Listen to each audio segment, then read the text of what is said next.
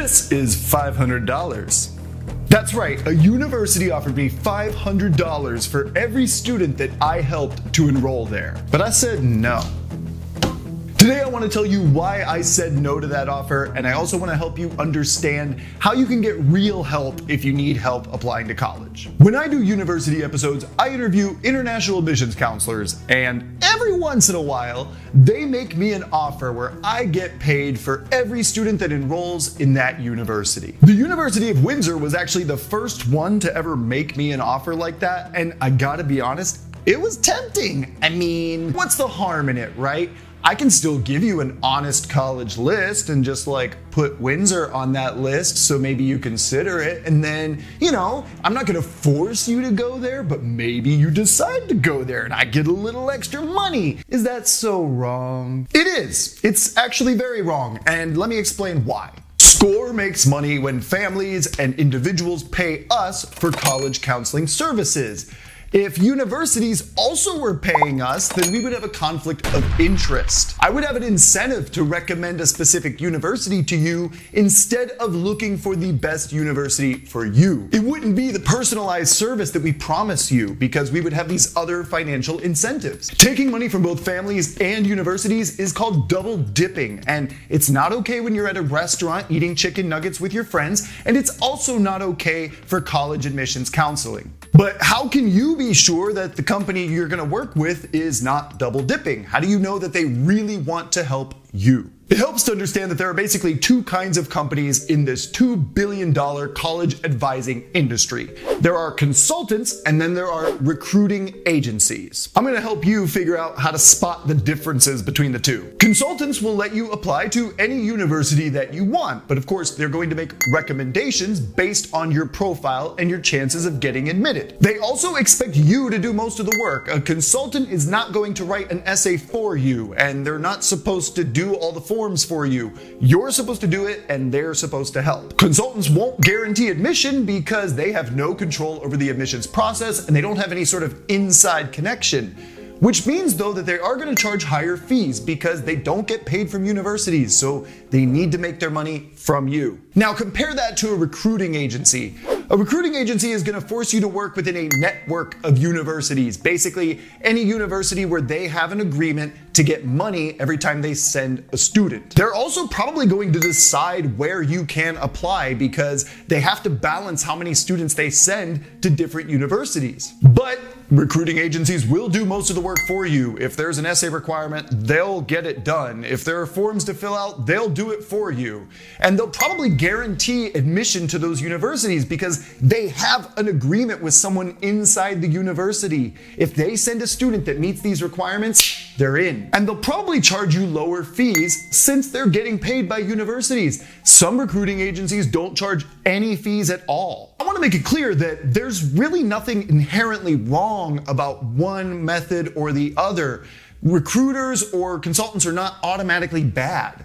They're two different ways of approaching the same problem. But I also understand why agencies can seem so appealing. I mean, if someone comes up to you and says, hey, I can guarantee admission to this university, all you gotta do is sign here, baby.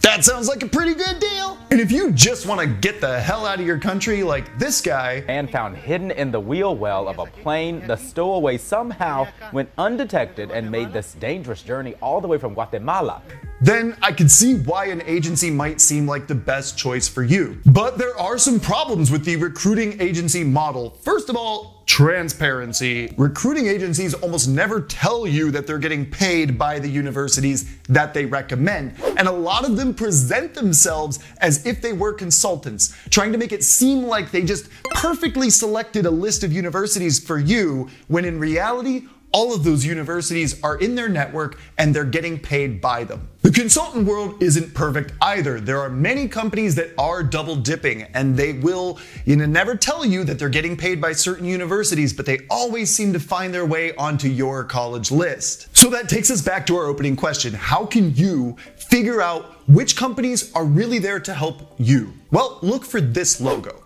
The International Association for College Admissions Counseling brings together international counselors from universities, school counselors, and companies like ours. And I say ours because SCORE is now a member of the IACAC. The IACAC tries to promote a set of ethical codes that all of their institutions have to follow, and one of the rules is that we cannot take money from universities. That is the reason why I said no to that offer over a year ago. Because I've intended for SCORE to be part of this organization from the very beginning.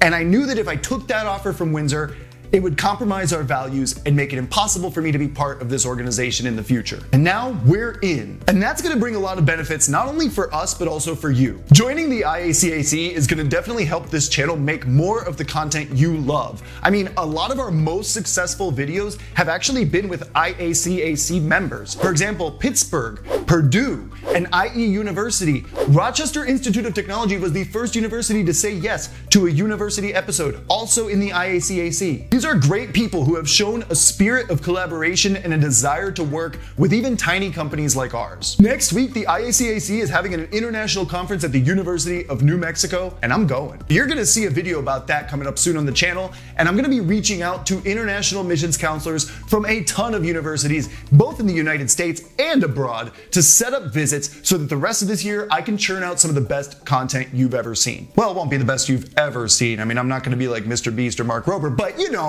when it comes to colleges, I'm gonna be the best. And the reason I'm doing this and the reason I said no to, $500 is because I want what's best for you. And what's best for you is working with an organization that doesn't have other interests. The only interest that should matter is you. And so whether you get help from SCORE or from some other company, I just hope that you get it from someone that actually wants to help you. Not someone that's looking to put another $500 in their pocket. Thank you for making it to the end of this video. I appreciate it. If you want to see more about the conference that's coming up, or you want to see some of the new university episodes that we're going to be recording soon, hit that subscribe button so that you can stay up to date with the channel.